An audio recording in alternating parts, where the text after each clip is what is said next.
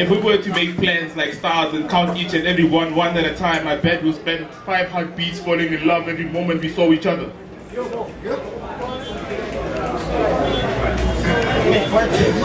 not gonna repeat that.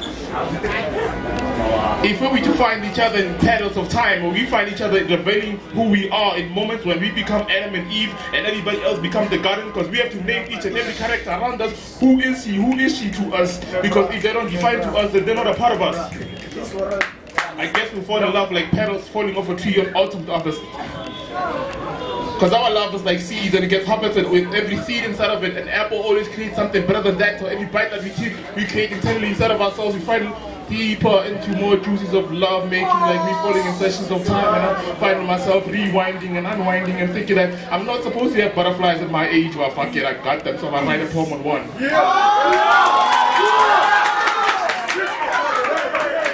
Tell them, son.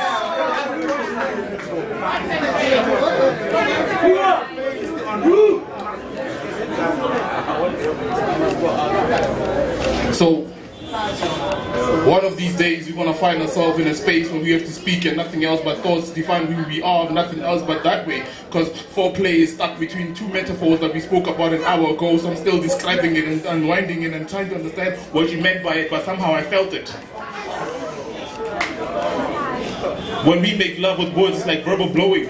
Every time you split one and I get hurt, then I want to split one back. So you and I, like two street fighters, but we constantly falling in love, crossing each other's energies. We aren't fighting to be another one. We're trying to be ourselves in this relationship. So for the first time in life, we balance each other out. I guess this is what they define when they call it. What you call that shit? When you grounded you properly? I guess she's my gravity for a minute.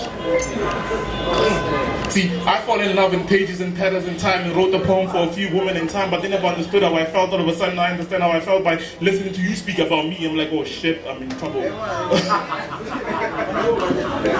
I'm too old to have butterflies, but if I have them, I guess I'll write a poem in one of them, and hopefully one of these days it'll flip out and the world will read how I feel.